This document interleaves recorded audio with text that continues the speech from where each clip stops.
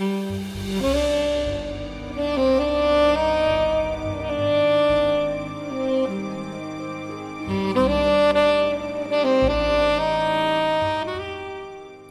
a Song of Sixpence by Agatha Christie. Sir Edward Palliser, K.C., lived at No. 9 Queen Anne's Close. Queen Anne's Close is a cul-de-sac. In the very heart of Westminster, it manages to have a peaceful old-world atmosphere, far removed from the turmoil of the 20th century. It suited Sir Edward Palliser admirably. Sir Edward had been one of the most eminent criminal barristers of his day, and now that he no longer practised at the bar, he had amused himself by amassing a very fine criminological library. He was also the author of a volume of reminiscences of eminent criminals. On this particular evening, Sir Edward was sitting in front of his library fire, sipping some very excellent black coffee and shaking his head over a volume of Lombroso. Such ingenious theories, and so completely out of date. The door opened almost noiselessly, and his well-trained manservant approached over the thick piled carpet and murmured discreetly, "A young lady wishes to see you, sir." "A young lady?" Sir Edward was surprised. Here was something quite out of the usual course of events, though he reflected that it might be his niece Ethel. But no, in that case Armour would have said so. He inquired cautiously, "The lady did not give her name?" "No, sir, but she said she was quite sure you would wish to see her." "Show her in," said Sir Edward Palliser. He felt pleasurably intrigued. A tall, dark girl of close on 30, wearing a black coat and skirt, well cut, and a little black hat, came to Sir Edward with outstretched hand, and a look of eager recognition on her face. Armour withdrew, closing the door noiselessly behind him. "Sir Edward, you do know me, don't you? I'm Magdalen Vaughan." "Why, of course!" He pressed the outstretched hand warmly. He remembered her perfectly now. That trip home from America on the Siluric. This charming child, for she had been little more than a child. He had made love to her, he remembered, in a discreet, elderly, man-of-the-world fashion. She had been so adorably young, so eager, so full of admiration and hero-worship, just made to captivate the heart of a man nearing 60. The remembrance brought additional warmth into the pressure of his hand. "This is most delightful of you. Sit down, won't you?" He arranged an armchair for her, talking easily and evenly, wondering all the time why she had come. When at last he brought the easy flow of small talk to an end, there was silence. Her hand closed and unclosed on the arm of the chair. She moistened her lips. Suddenly she spoke, abruptly. "Sir Edward, I want you to help me." He was surprised and murmured mechanically, "Yes?" She went on, speaking more intensely. "You said that if I ever needed help, that if there was anything in the world you could do for me, you would do it." Yes, he had said that. It was the sort of thing one did say, particularly at the moment of parting. He could recall the break in his voice, the way he had raised her hand to his lips. "If there is anything I can do, remember, I mean it." Yes, one said that sort of thing, but very, very rarely did one have to fulfill one's words, and certainly not after, how many, 9 or 10 years? He flashed a quick glance at her. She was still a very good-looking girl, but she had lost what had been to him her charm, that look of dewy, untouched youth. It was a more interesting face now, perhaps. A younger man might have thought so. But Sir Edward was far from feeling the tide of warmth and emotion that had been his at the end of that Atlantic voyage. His face became legal and cautious. He said in rather a brisk way, "Certainly, my dear young lady. I shall be delighted to do anything in my power, though I doubt if I can be very helpful to anyone in these days."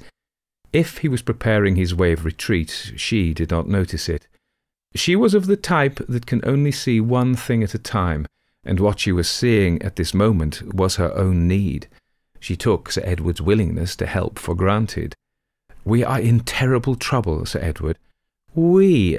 You're married? No, I meant my brother and I. Oh, and William and Emily too, for that matter. But I must explain. I had an aunt, Miss Crabtree. You may have read about her in the papers. It was horrible. She was killed. Murdered. Ah! A flash of interest lit up Sir Edward's face. About a month ago, wasn't it? The girl nodded. Rather less than that. 3 weeks. Yes, I remember. She was hit on the head in her own house, though they didn't get the fellow who did it. Again, Magdalen Vaughan nodded. They didn't get the man. I don't believe they ever will get the man. You see, there mightn't be any man to get. What? Yes, it's awful. Nothing's come out about it in the papers, but that's what the police think. They know nobody came to the house that night. You mean that it's one of us 4? It must be. They don't know which, and we don't know which. We don't know. And we sit there every day looking at each other surreptitiously and wondering. Oh, if only it could have been someone from outside. But I don't see how it can. Sir Edward stared at her, his interest arising. You mean that the members of the family are under suspicion? Yes, that's what I mean. The police haven't said so, of course. They've been quite polite and nice, but they've ransacked the house, they've questioned us all, and Martha again and again, and because they don't know which, they're holding their hand. I'm so frightened, so horribly frightened. My dear child, come now, surely you're exaggerating. I'm not. It's one of us 4. It must be. Who are the 4 to whom you refer? Magdalen sat up straight and spoke more composedly. There's myself and Matthew. Aunt Lily was our great-aunt. She was my grandmother's sister. We've lived with her ever since we were 14. We're twins, you know. Then there was William Crabtree. He was her nephew, her brother's child. He lived there too, with his wife Emily. She supported them, more or less. He has a little money of his own, but he's not strong and has to live at home. He's a quiet, dreamy sort of man. I'm sure it would have been impossible for him to have... Oh, it's awful of me even to think of it even. I'm still very far from understanding the position. Perhaps you would not mind running over the facts, if it does not distress you too much.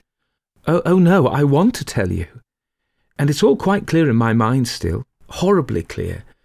We'd had tea, you understand, and we'd all gone off to do things of our own. I to do some dressmaking, Matthew to type an article, he does a little journalism, William to do his stamps. Emily hadn't been down to tea. She'd taken a headache powder and was lying down. So there we were, all of us, busy and occupied. And when Martha went in to lay supper at 7:30, there Aunt Lily was, dead. Her head... Oh, it's horrible, all crushed in. The weapon was found, I think. Yes, it was a heavy paperweight that always lay on the table by the door. The police tested it for fingerprints, but there were none. It had been wiped clean. And your first surmise? We thought, of course, it was a burglar. There were 2 or 3 drawers of the bureau pulled out, as though a thief had been looking for something. Of course we thought it was a burglar. And then the police came, and they said she had been dead at least an hour, and asked Martha who had been to the house, and Martha said nobody. And all the windows were fastened on the inside, and there seemed no signs of anything having been tampered with. And then they began to ask us questions. She stopped. Her breast heaved. Her eyes, frightened and imploring, sought Sir Edward's in search of reassurance. For instance, who benefited by your aunt's death? That's simple. We all benefit equally. She left her money to be divided in equal shares among the 4 of us. And what was the value of her estate? The lawyer told us it'll come to about £80,000 after the death duties are paid. Sir Edward opened his eyes in some slight surprise. That is quite a considerable sum. You knew, I suppose, the total of your aunt's fortune? Magdalen shook her head. No, it came quite as a surprise to us. Aunt Lily was always terribly careful about money. She kept just the one servant and always talked a lot about economy. Sir Edward nodded thoughtfully. Magdalen leaned forward a little in her chair. "You will help me? You will?" Her words came to Sir Edward as an unpleasant shock, just at the moment when he was becoming interested in her story for its own sake. "My dear young lady, what can I possibly do? If you want good legal advice, I can give you the name—" She interrupted him. "Oh, I don't want that sort of thing. I want you to help me personally, as a friend. That's very charming of you, but I want you to come to our house. I want you to ask questions. I want you to see and judge for yourself. But, my dear young, remember, you promised. Anywhere, any time, you said, if I wanted help." Her eyes, pleading yet confident, looked into his. He felt ashamed and strangely touched. That terrific sincerity of hers, that absolute belief in an idle promise 10 years old as a sacred binding thing. How many men had not said those self-same words, a cliché almost, and how few of them had ever been called upon to make good. He said rather weakly, I'm sure there are many people who could advise you better than I could. I've got lots of friends, naturally." He was amused by the naive self-assurance of that. "But you see, none of them are clever, not like you. You're used to questioning people, and with all your experience you must know." "Know what?" "Whether they're innocent or guilty." He smiled rather grimly to himself. He flattered himself that on the whole he usually had known, though on many occasions his private opinion had not been that of the jury. Magdalen pushed back her hat from her forehead with a nervous gesture, looked round the room and said, "How quiet it is here. Don't you sometimes long for some noise?" The cul-de-sac. All unwittingly her words, spoken at random, touched him on the raw. A cul-de-sac. Yes, but there was always a way out, the way you had come, the way back into the world. Something impetuous and youthful stirred in him. Her simple trust appealed to the best side of his nature, and the condition of her problem appealed to something else, the innate criminologist in him. He wanted to see these people of whom she spoke. He wanted to form his own judgment. He said, "If you are really convinced I can be of any use, mind, I guarantee nothing." He expected her to be overwhelmed with delight, but she took it very calmly. "I knew you'd do it. I've always thought of you as a real friend. Will you come back with me now?" "No, I think if I pay you a visit tomorrow it will be more satisfactory. Will you give me the name and address of Miss Crabtree's lawyer? I may want to ask him a few questions." She wrote it down and handed it to him. Then she got up and said rather shyly, I'm really most awfully grateful. Goodbye. And your own address? How stupid of me. 18 Palatine Walk, Chelsea. It was 3 o'clock on the following afternoon when Sir Edward Palliser approached 18 Palatine Walk with a sober, measured tread. In the interval he had found out several things. He had paid a visit that morning to Scotland Yard, where the Assistant Commissioner was an old friend of his, and he had also had an interview with the late Miss Crabtree's lawyer. As a result, he had a clearer vision of the circumstances. Miss Crabtree's arrangements in regard to money had been somewhat peculiar. She never made use of a cheque-book. Instead, she was in the habit of writing to her lawyer and asking him to have a certain sum in £5 notes waiting for her. It was nearly always the same sum, £300 4 times a year. She came to fetch it herself in a four-wheeler, which she regarded as the only safe means of conveyance. At other times she never left the house. At Scotland Yard, Sir Edward learned that the question of finance had been gone into very carefully. Miss Crabtree had been almost due for her next instalment of money. Presumably, the previous 300 had been spent, or almost spent. But this was exactly the point that had not been easy to ascertain. By checking the household expenditure, it was soon evident that Miss Crabtree's expenditure per quarter fell a good deal short of the 300. On the other hand, she was in the habit of sending £5 notes away to needy friends or relatives. Whether there had been much or little money in the house at the time of her death was a debatable point. None had been found.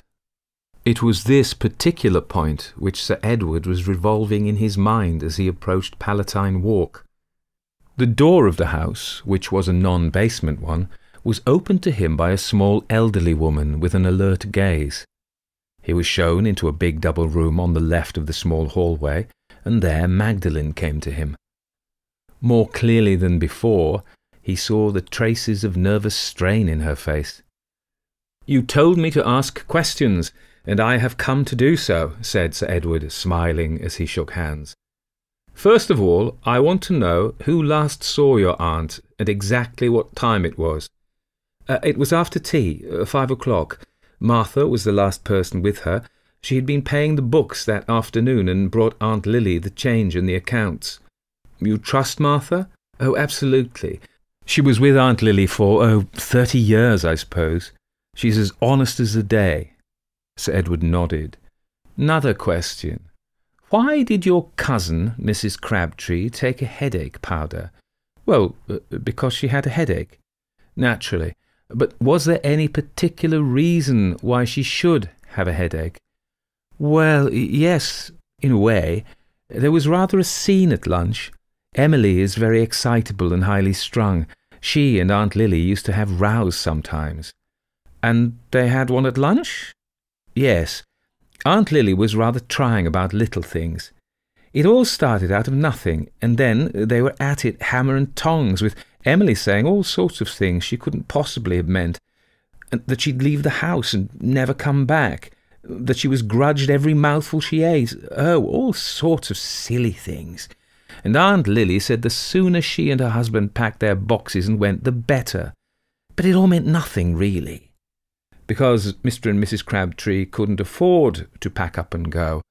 Oh, not only that, William was fond of Aunt Emily. It really was." "It wasn't a day of quarrels by any chance?" Magdalen's colour heightened. "You mean me? The fuss about me wanting to be a mannequin?" "Your aunt wouldn't agree?" "No." "Why did you want to be a mannequin, Miss Magdalen? Does the life strike you as a very attractive one?" "No, but anything would be better than going on living here." "Yes, then, but now you'll have a very comfortable income, won't you?" "Oh, yes, it's quite different now." She made the admission with the utmost simplicity. He smiled, but pursued the object no further. Instead he said, "And your brother? Did he ever quarrel too?" "Matthew? Oh, no." "Then no one can say he had a motive for wishing his aunt out of the way?" He was quick to seize on the momentary dismay that showed in her face. "I forgot," he said casually. "He owed a great deal of money, didn't he?" "Yes, poor old Matthew." "Still, that will be all right now." "Yes," she sighed, it is a relief." And still she saw nothing. He changed the subject hastily. "Your cousins and your brother are at home?" "Yes, I told them you were coming. They're all so anxious to help.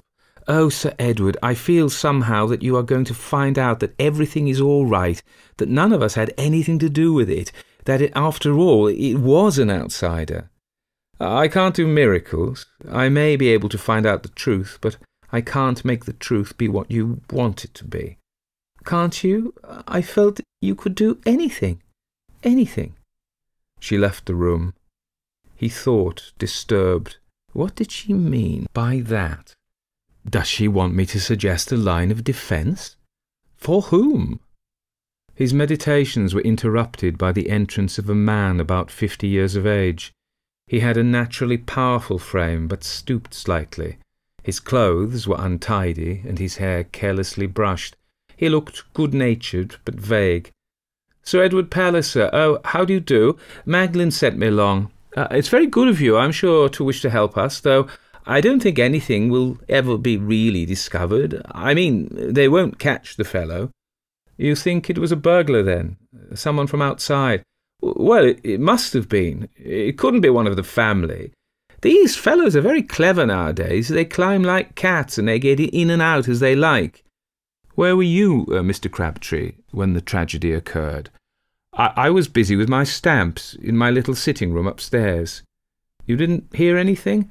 No, but then I never do hear anything when I'm absorbed. Very foolish of me, but there it is. Is the sitting room you refer to over this room? No, it's in the back. Again the door opened. A small, fair woman entered. Her hands were twitching nervously. She looked fretful and excited. William, why didn't you wait for me? I said wait. Sorry, my dear, I forgot. Sir Edward Palliser, my wife. How do you do, Mrs. Crabtree? I hope you don't mind my coming here to ask a few questions. I know how anxious you must all be to have things cleared up. Naturally, but I can't tell you anything, can I, William? I was asleep on my bed. I only woke up when Martha screamed. Her hands continued to twitch. Where is your room, Mrs. Crabtree? It's over this, but I didn't hear anything. How could I? I was asleep. He could get nothing out of her but that. She knew nothing. She had heard nothing. She had been asleep.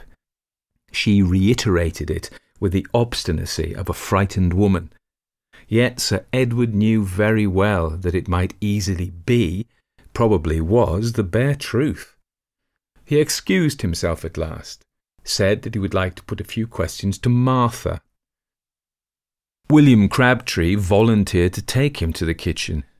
In the hall, Sir Edward nearly collided with a tall, dark young man who was striding towards the front door. Mr. Matthew Vaughan? Yes, but look here, I can't wait. I've got an appointment. Matthew! It was his sister's voice from the stairs. Oh, Matthew, you promised. I know, sis, but I can't. Got to meet a fellow. And anyway, what's the good of talking about the damn thing over and over again? We've had enough of that with the police. I'm fed up with the whole show. The front door banged. Mr. Matthew Vaughan had made his exit. Sir Edward was introduced into the kitchen. Martha was ironing. She paused, iron in hand. Sir Edward shut the door behind him. Miss Vaughan has asked me to help her, he said. I hope you won't object to my asking you a few questions. She looked at him, then shook her head. None of them did it, sir. I know what you're thinking, but it isn't so. As nice a set of ladies and gentlemen as you could wish to see. I've no doubt of it, but their niceness isn't what we call evidence, you know. Perhaps not, sir. The law's a funny thing, but there is evidence, as you call it, sir. None of them could have done it without my knowing. But surely, I know what I'm talking about, sir. There, listen to that. That was a creaking sound above their heads. The stairs, sir. Every time anyone goes up or down, the stairs creak something awful. It doesn't matter how quiet you go. Mrs. Crabtree, she was lying on her bed, and Mr. Crabtree was fiddling about with them wretched stamps of his, and Miss Magdalen, she was up above again working her machine.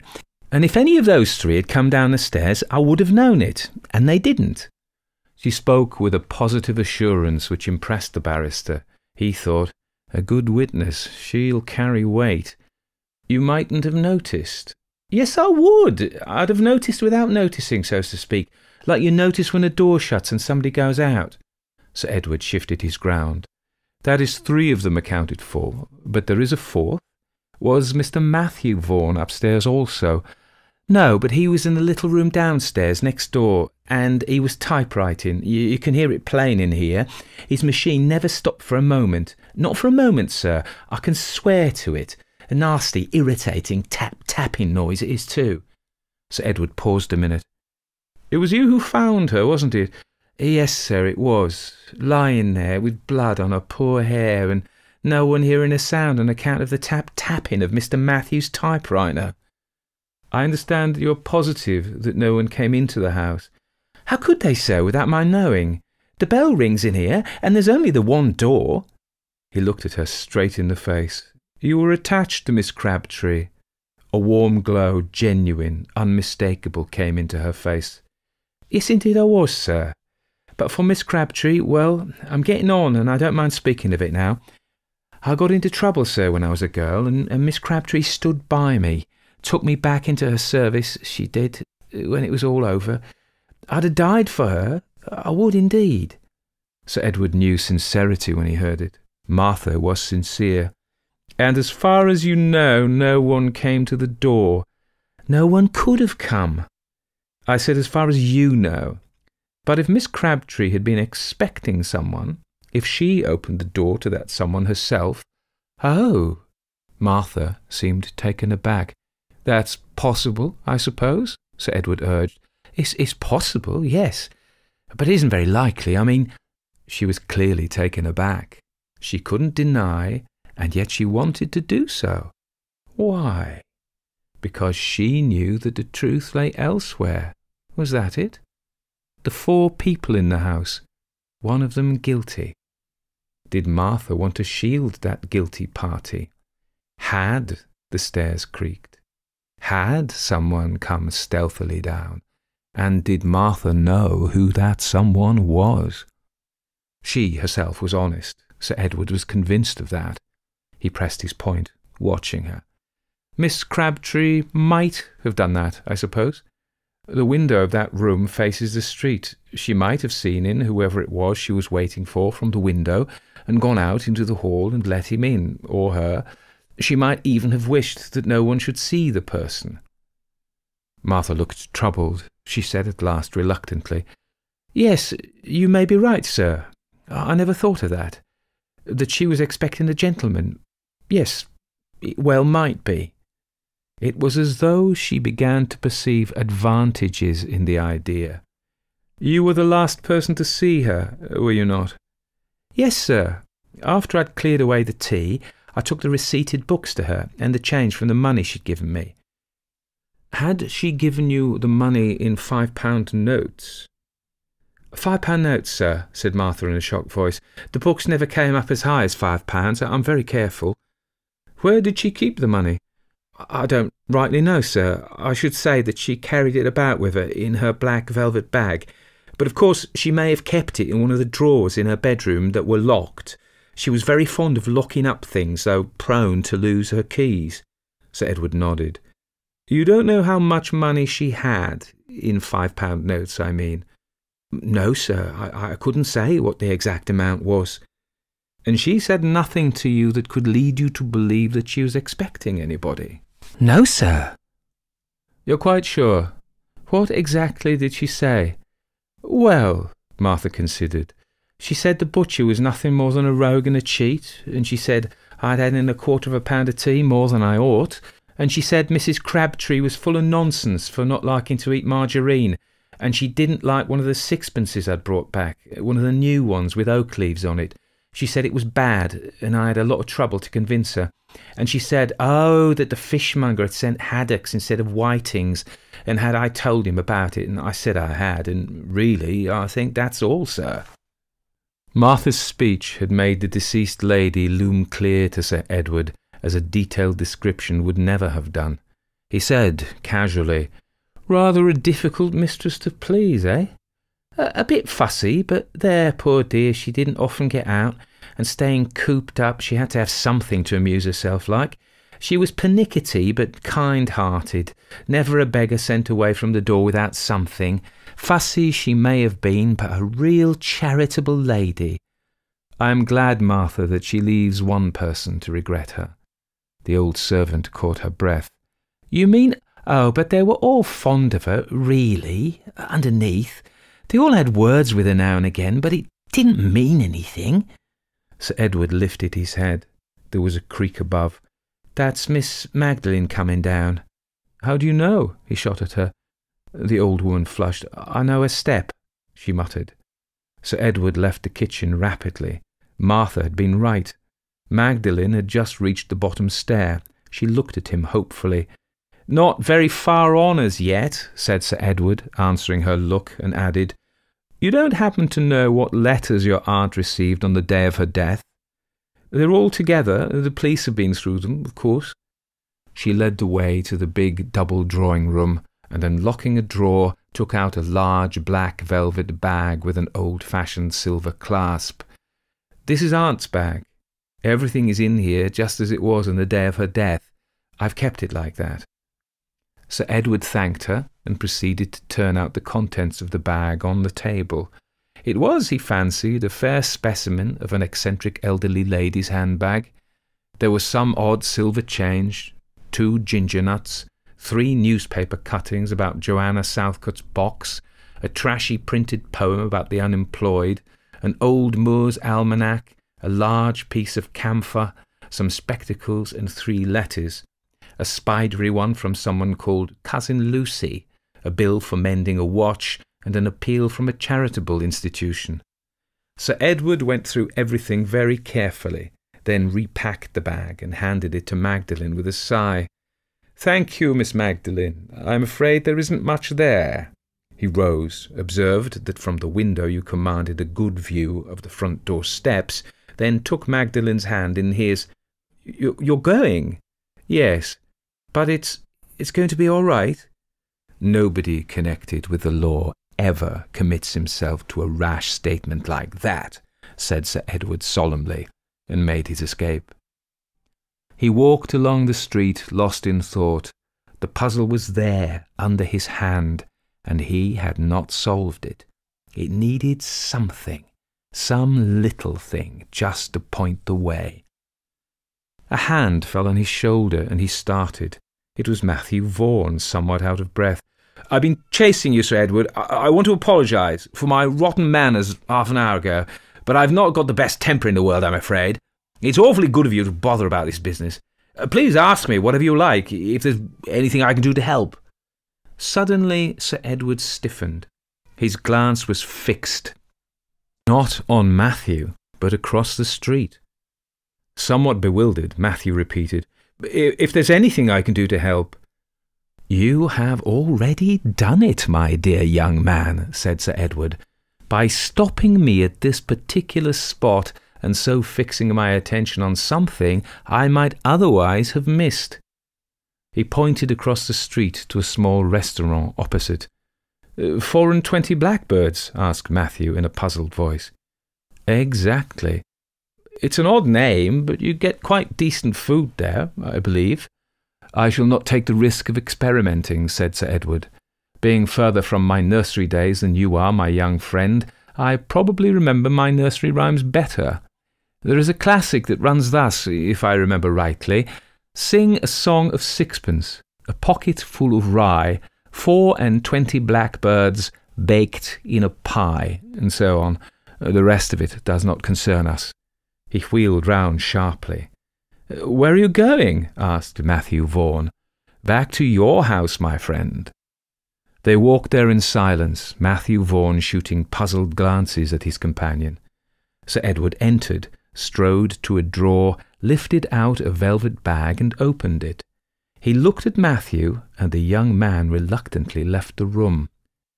Sir Edward tumbled out the silver change on the table. Then he nodded. His memory had not been at fault. He got up and rang the bell, slipping something into the palm of his hand as he did so. Martha answered the bell. "You told me, Martha, if I remember rightly, that you had a slight altercation with your late mistress over one of the new sixpences." "Yes, sir." But the curious thing is, Martha, that among this loose change there is no new sixpence. There are 2 sixpences, but they are both old ones." She stared at him in a puzzled fashion. "You see what that means? Someone did come to the house that evening, someone to whom your mistress gave 6pence. I think she gave it him in exchange for this." With a swift movement he shot his hand forward, holding out the doggerel verse about unemployment. One glance at her face was enough. "The game is up, Martha, you see, I know. You may as well tell me everything." She sank down on a chair. The tears raced down her face. It's true. The bell didn't ring properly.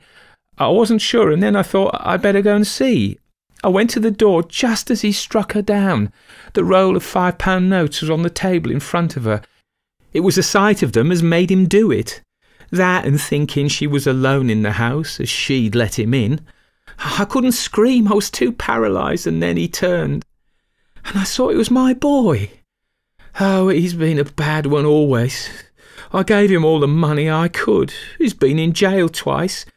He must have come round to see me, and then Miss Crabtree, seeing as I didn't answer the door, went to answer it herself, and he was taken aback and pulled out one of those unemployment leaflets, and the mistress, being kind of charitable, told him to come in and got out a sixpence. And all that time the roll of notes was lying on the table where it had been when I was giving her the change. And the devil got into my bed, and he got behind her and struck her down." "And then?" asked Sir Edward. "Oh, sir, what could I do? My own flesh and blood. His father was a bad 'un, and Ben takes after him. But he was my own son. I hustled him out, and I went back to the kitchen, and I went to lay for supper at the usual time. Do you think it was very wicked of me, sir? I tried to tell you no lies when you was asking me questions." Sir Edward rose. "My poor woman," he said, with feeling in his voice, "I am very sorry for you. All the same, the law will have to take its course, you know." "He's fled the country, sir. I don't know where he is." "There's a chance, then, that he may escape the gallows, but don't build upon it. Will you send Miss Magdalen to me?" "Oh, Sir Edward, how wonderful of you! How wonderful you are," said Magdalen when he had finished his brief recital. "You've saved us all. How can I ever thank you?" Sir Edward smiled down at her and patted her hand gently. He was very much the great man. Little Magdalen had been very charming on the Siluric. That bloom of 17. Wonderful. She had completely lost it now, of course. "Next time you need a friend," he said, "I'll come straight to you." "No, no," cried Sir Edward in alarm. "That's just what I don't want you to do. Go to a younger man." He extricated himself with dexterity from the grateful household, and hailing a taxi, sank into it with a sigh of relief. Even the charm of a dewy 17 seemed doubtful. It could not really compare with a really well-stocked library on criminology. The taxi turned into Queen Anne's Close, his cul-de-sac.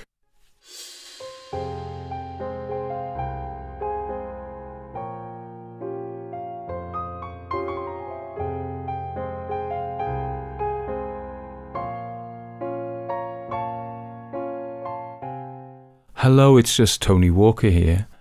I'm sure that you, like me, do not enjoy having your stories interrupted by advertisements. However, they are a necessary evil in keeping the podcast going. We need to pay the bills somehow. But there is a solution, in that I can have an income and you can enjoy your podcasts ad-free, with the joyous knowledge and the comfort and satisfaction of knowing that you're giving money directly to the creator, more or less.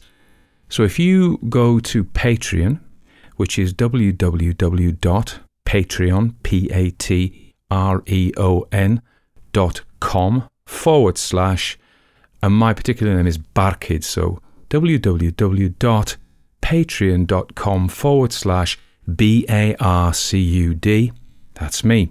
And you get access to members-only stories, you get early access to the stories before they go out anywhere else, and you have a library of stories that you can download, and they don't have any ads on them. How about that? So if you would consider doing that, please just nip along to Patreon, sign up, and hopefully that provides the solution to not wanting your stories interrupted by ads.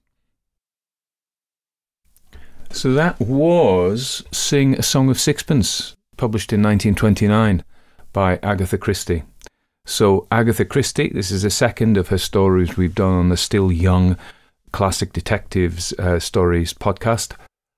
So she was born in England in 1819, died in 1976. She was an English crime novelist, short story writer and playwright. She's best known for her 66 detective novels and 14 short story collections, particularly those featuring her famous characters Hercule Poirot and Miss Marple. Christie is the best-selling novelist of all time, with her works having sold over 2 billion copies. Listen to that, 2 billion copies worldwide.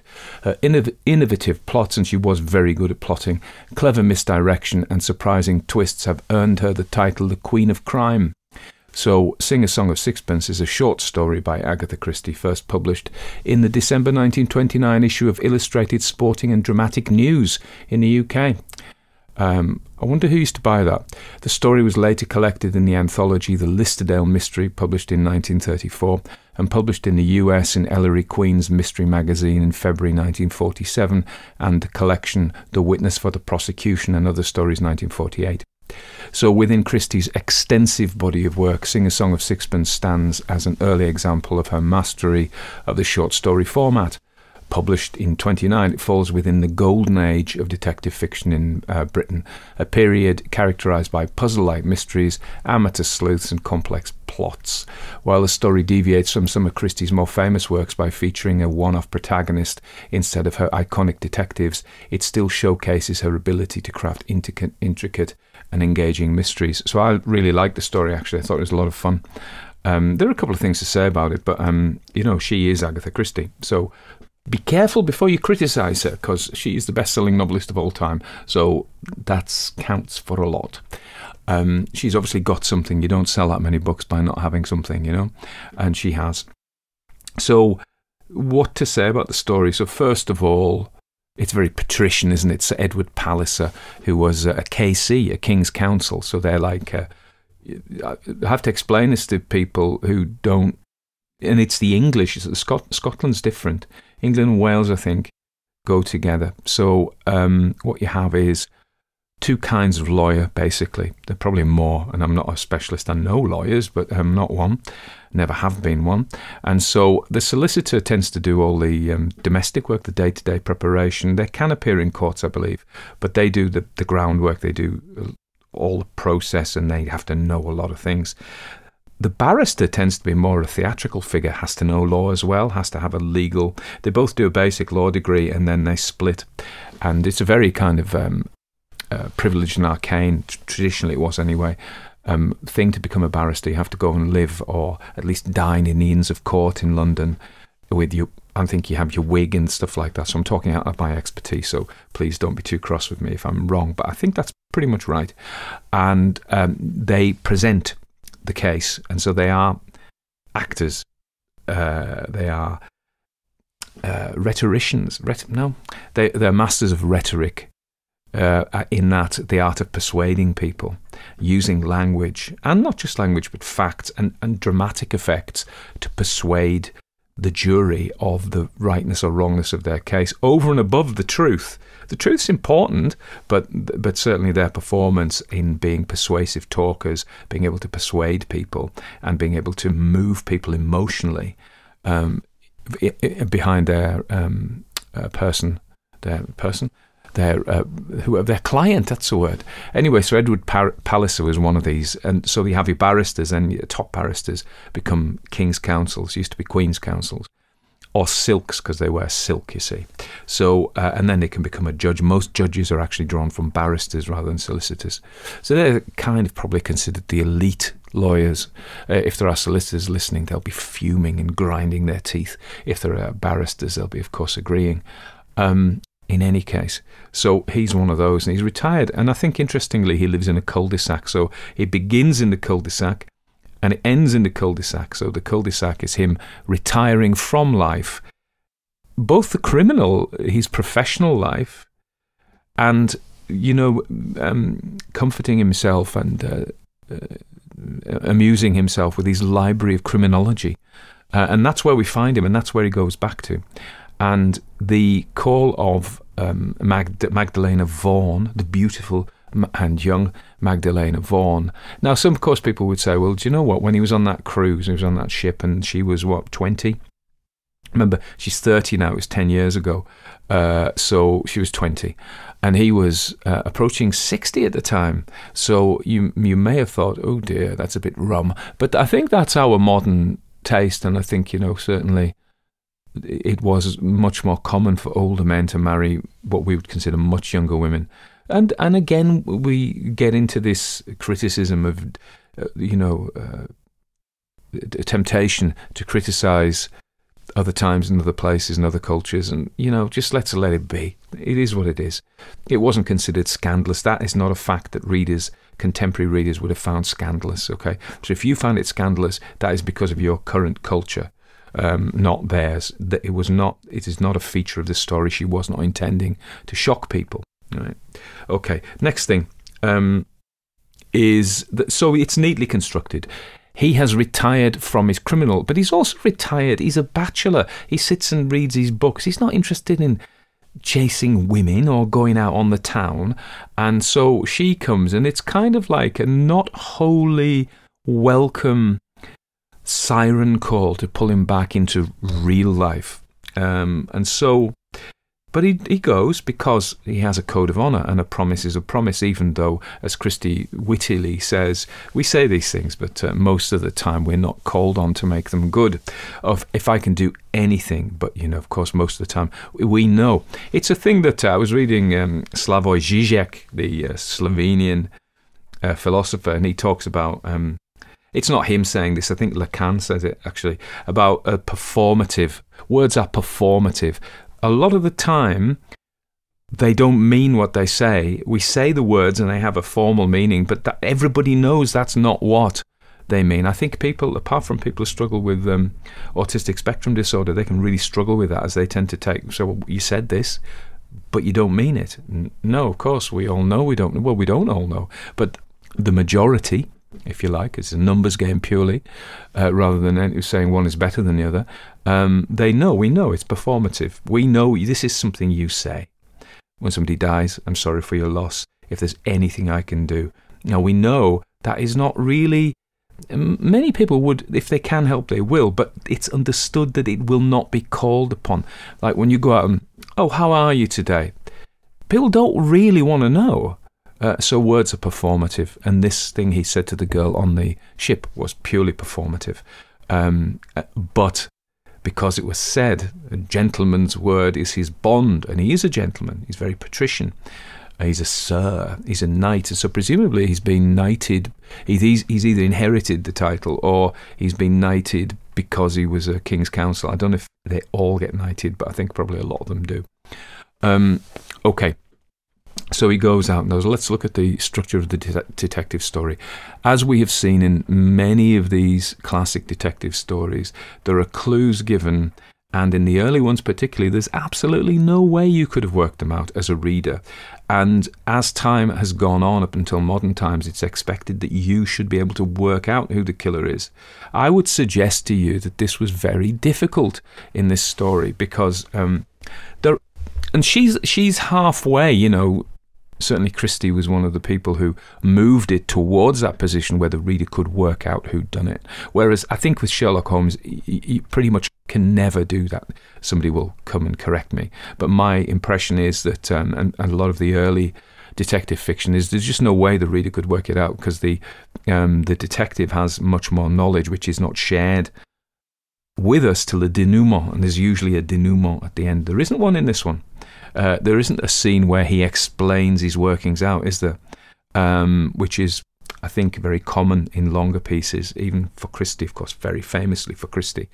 Hercule Poirot, and everybody sits around, gets everybody around and explains, and usually then pins it on the criminal there who isn't expecting it.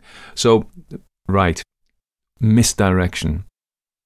She sets everybody up with a motive, you know, but at the same time she kind of like she sets up Magdalena, who is a simple girl, an innocent really. She's innocent because she believes that the Sir Edward Palliser really meant what he said, but also she just knows it wasn't one of her family, of the four of them, and then she innocently gives them up, really gives them all a motive, you know. Her louche, is he louche? He appears louche, then he comes and apologises. I think that's a save the cat thing to make him seem a nicer guy. You know, make the character seem marginally better.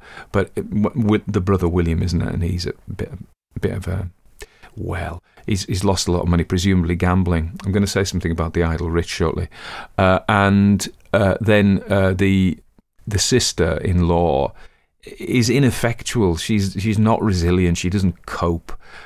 She's dependent on the old woman, but just can't manage life really. And her husband spends his time with his stamp collection, which is a very worthy hobby, but he doesn't appear to do anything else productive. I mean, he's ill and he can't do anything, whatever.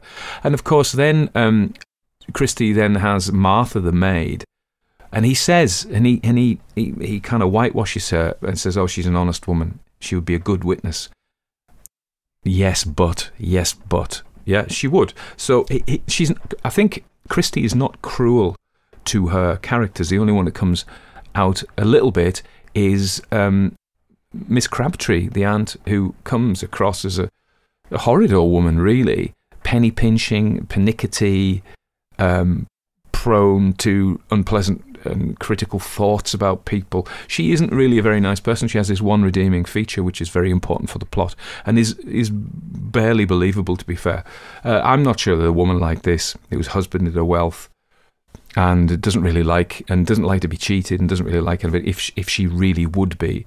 I think, as such a donor to the poor, the beggars always get something. That's really important, clearly, for the denouement and the actually understanding what happened in the story. I'm not convinced that the picture she paints of Miss Crabtree, but after saying that, of course, I'm going to correct myself, she is looking after all these lame duck relatives, and she has no need to do that. So maybe I wonder, and forgive me, Dame Agatha, I wonder if she could have kind of just with a little bit of a watercolour wash have painted the Crabtree slightly warmer, more human. The two sides don't totally gel together to me. Anyway, I said enough of that. So she misdirects us by giving a motive for all of them, and we're like, aha, all right? And then she leads us along with Martha, and then there are two things that happen. Our man Pallis has two insights. The first is that somebody could have called, unbeknownst to Martha. It wasn't unbeknownst to her, actually, but the point being that Miss Crabtree could have opened the door herself. That's the first insight. And also, when he goes upstairs, after that's disclosed, he makes a comment about how you have a good view of the street from her window. I think it would have been better, excuse me, Dame Agatha, if that had been first. So it wouldn't have been highlighted, but it would have been an aha moment afterwards, yeah? If that could have set it up better, I think, excuse me, Dame Agatha, if I just sold a fraction of her billion books, I would be very, very happy. So I think that would have been better. And then the other thing, of course, is the Deus Ex Machina, which is the resolution of a plot that the ancient Greeks did in their dramas. They couldn't work it out. It was no working out, and then suddenly they drop a god in, the Deus, from outside the machine, outside the technical goings-on of the play, and he said, "Oh, it's all right," boom, and it's considered a rickety way of solving a dramatic or a story problem. But ultimately, the other insight, of course, is the sixpence. Yeah, that was very well done. That was very well done. She didn't like that. That's just dropped, not highlighted. There's nothing done about it. It's just laying there. Okay, we don't. She misdirects us away from it, by some of the other things. She said there's nothing of anything. He says there's nothing in this bag. And then it so happens that the brother stops him outside the Song of Sixpence, and that's the second insight. Aha, there wasn't a new sixpence there. That is really well done, I thought. And who am I to say? But, that's what I think. And so then he goes back, confronts Martha, who spills the beans. This is a Deus Ex Machina. Her son, unaccounted for, turns up to see her, probably. That's believable. The Miss Crabtree opens the door herself. She's always kind to beggars. She gives him a thing, and his avaricious working class eyes see the money, and he thinks, "I'm going to do this, old bird," and he whacks her on the head. He's been to jail a couple of times. So that's the final thing I want to say is, of course, remember that the people who are reading these stories they're not actually probably patricians. Some may read it of the aristocracy, but the bulk are the respectable middle class. And at all times, but particularly then, but all times, they had a tremendous fear of the poor. Going back to Victorian times, then after the First World War, there are these maimed ex-servicemen and people ruined by going to war, and the the crash of the 20s economically. And they are, and they're terrified of them, and it's really, the unemployed are very quickly linked with the criminal. They're the same thing, and so I think this is maybe an unreflected thing that she's doing. It's just what people thought, unreflectedly, and it's just a stereotype. So, if I was of the patrician class, I would probably go, yes, of course. Of course, the unemployed and the work-shy are thieves and criminals and murderers, very, very close together. But I'm not, you see, I'm from them. So you can't escape your own prejudices, I suppose. I'm very chippy, I'm a chippy oik. But anyway, after saying all of that, it was a flawed masterpiece, I think. I think some of the stuff she did was amazing. She was great at plotting. Put the window in a bit early, Agatha. Put it a bit earlier. Otherwise, the sixpence idea was great. That little insight that it gives him. Some of the lazy stereotypes about what I was going to say is, so the unemployed are terrible. What do these lot do? They do nout. They just sit around playing with the stamps. None of them work. They just gamble and lose money. These are the idle rich. There is no virtue in that, surely. Yes, apart from there, we and non-we, isn't it? Us and non-us. As the Mitfords would have it. Anyway, so there we are. Good story. Hope you enjoyed it. I did. It was very good. All right. Thank you very much.